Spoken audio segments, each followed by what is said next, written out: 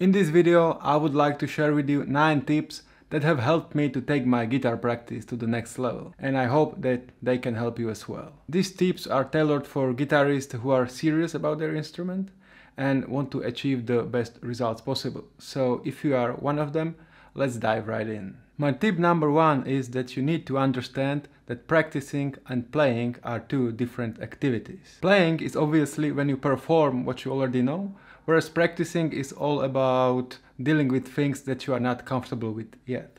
There are 5 key differences between practicing and playing. Number 1, the goal of practicing is to improve something, whereas the goal of playing might be to enjoy performing music or to create an emotional and memorable experience for our listeners. Number 2, practicing is about working on our weaknesses, but playing is all about using our strengths. Number 3, when we are practicing, we repeat the same problem spot over and over again. When we play music, there are only few repetitions of the same spot. Number 4, during practice session, most of the time we work in slower tempos to really get things done. When we are playing, we play in the original tempo of the song. And number 5, when we are practicing, we are dealing with parts and pieces of songs, riffs, solos or scales, whereas when we play, we perform the whole song start to finish. So we can safely say that practicing and playing are two different activities, but many guitarists mix these two together, and by combining them, you are decreasing the benefits of both. If you don't practice properly, you are not improving as fast as you could have, and by practicing during the time when you are supposed to play and perform, you are really not enjoying the music, but you are probably thinking about what you are going to do, and you might also be beating yourself up in your head for not being able to play well. The key is to understand the differences between playing and practicing, and then every time you pick up your instrument to practice, just remind yourself that you are going to work on something that you cannot do well, and that it might get difficult and you might get frustrated, but you are well prepared for that and you are willing to do the work in order to get better. Tip number 2 is that material beats the method, or in other words, what you practice is more important than how you practice it. I learned this tip years ago from Tim Ferriss's book 4-Hour Chef, which is a fantastic book if you want to become a great cook, or if you want to discover how you can learn and acquire skills faster. So before you spend any time creating a crazy 6-hour-long guitar practice plan, make sure that the stuff you are going to practice will actually lead you towards your goals. For example, if you want to become a good rock lead player, don't just learn scales. You can practice scales with laser focus, but no matter how long you do it, you will not become a good rock soloist. I can promise you that. You need to learn real solos, analyze them, try to find out why do you like them. You need to learn about phrasing and how to turn scales into music. And most importantly, you need to try to compose your own solos. This is so much more valuable for you than just learning scales.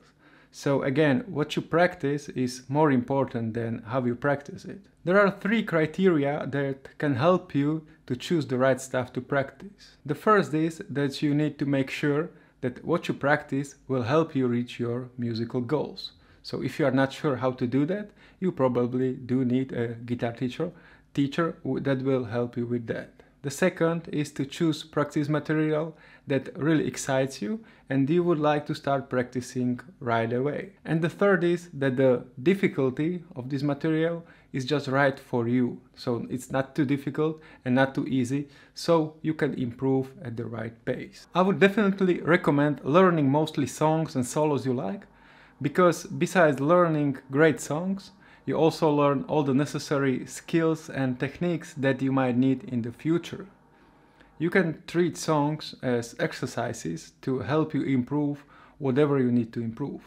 And there is really no need for additional exercises that are mostly boring and for the most part also useless. Tip number 3, limit the amount of things you practice. For a long time, I tried to cram too many things into my practice schedule, because I wanted to become a great player and I want to become a great player as quickly as possible. So I tried to squeeze in as much as I could. However, I realized that this approach was not right for me, and it's probably not good for you either. I wasn't present with anything I was practicing, I was always rushing, and I felt frustrated and overwhelmed. Then I tried practicing only one thing at a time, but I found it hard to focus on the same thing for more than an hour.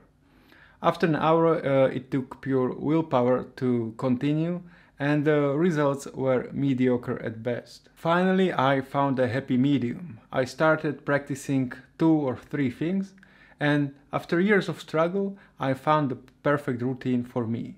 These days, I usually practice one thing for my rhythm chops, one for my lead playing, and the third thing is working on my repertoire. Nothing fancy, but it works fine for me. You might also be tempted to cram too many things into your routine, so try to limit the amount of things you practice at once with a specific number. Only add a new thing when you have finished the previous one. This way you won't end up trying to practice 15 things simultaneously. You might be surprised how much you can accomplish by focusing on fewer things instead of spreading yourself thin. Tip number 4 is to plan your guitar practice in advance. If you have just 1 hour for your guitar in a day, the last thing you want to do is to spend 10 minutes of it planning what you are going to work on. Or even worse, to practice whatever you feel like. This is not a very efficient way how to reach your musical goals, and a little planning goes a long way. Since I practice only a few things at each moment, it is not very difficult for me to plan my next practice session. I keep my practice journal right beside me when I am practicing, and after I finish, I jot down a few notes to know what I need to work on next. It is pretty simple but very effective. The next day I just open my practice journal and I know instantly what are the important tasks for the day. Don't make this too complicated. Just few notes are much better than nothing. And also get yourself a practice journal. Tip number 5. Practice in short intense bursts with clear goals. As we talked about in tip number 1, it is very easy to mix practicing and playing together. So to avoid this, practice in short, intense and focused bursts. Since you have planned your practice session in advance, you know exactly what you need to work on. Just choose what you want to practice first, set a timer and off you go. The length of your practice block is up to you. I would suggest starting with 15 or 20 minutes and adjust as you get more experienced. During this time, you are not allowed to do anything else but the activity that you have chosen. For every time block, you want to set a specific mini goal to program your mind to focus on that particular thing. Based on my notes from previous days, I know what is my goal, so I just remind myself to focus on that and try to forget everything else. The more you train your brain like that, the easier it will become for you to keep focus on the task at hand. I believe that this is the key if you want to get really good at guitar. Not getting distracted by millions of things that you could be practicing at any given moment, and instead keeping your focus on the task that is right in front of you. My tip number 6 is to disappear when practicing. To get the most done during your limited practice time, you want to avoid distractions at all costs. It's been now scientifically proven that the task switching is killing your progress, so we need to avoid it. There are basically 2 types of distractions that break our focus. There are external distractions, like your phone ringing, notifications, or somebody talking to you. And there are internal distractions, so your inner dialogues, thoughts about what you're going to eat, or tasks that you need to do. To eliminate external distractions, I try to practice early in the morning when nobody is up yet, so there is not a big chance that somebody would distract me. If that is not possible and I practice during the day at home, I try to physically disappear, so there is less chance that somebody would try to talk to me. With a little kid in house, this is not so easy, but I try it anyway.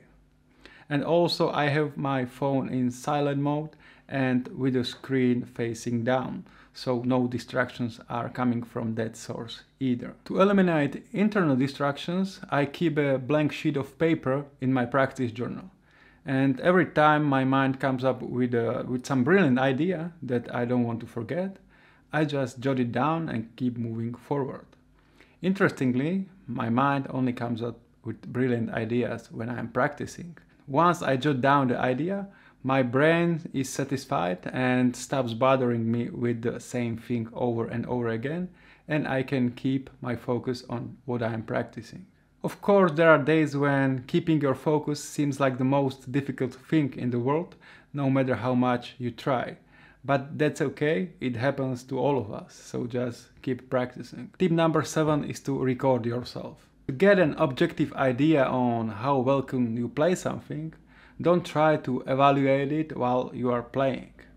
You'll get a much better idea on how anything sounds when you record yourself and then listen back. This is priceless if you want to discover problem spots in your playing. You might be tempted to think that you don't need to record yourself, that you can tell pretty accurately how well you can play something without ever recording yourself. But I would strongly suggest that you record yourself often, even if you feel confident that you can tell what needs improvement. Many times I was shocked how awful something sounded, even though I thought it was pretty amazing.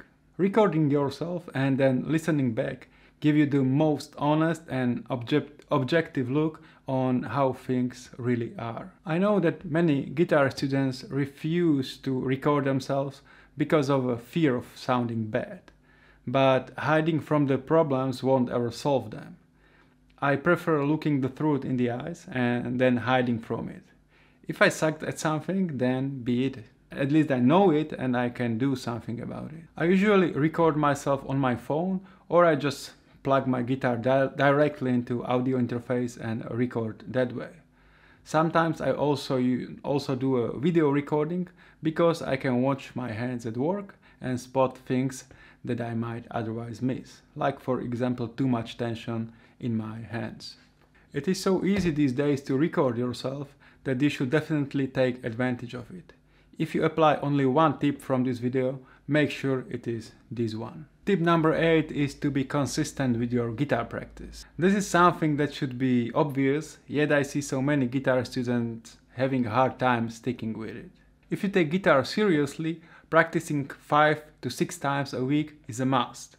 You might need to push yourself a little bit in the beginning, but once your habit is developed, it will be hard for you to not practice guitar every day. It just becomes part of your day and part of who you are. And getting better each day is really a fantastic feeling. Personally, I practice guitar almost every day because I like it so much.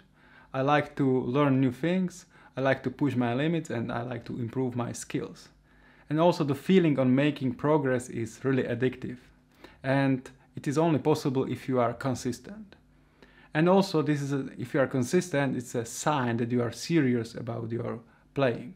The more time there is between your practice sessions, the more stuff you forget, and it takes longer to get back on track. Don't get me wrong, taking a break is sometimes necessary, but as a general rule, you want to practice consistently.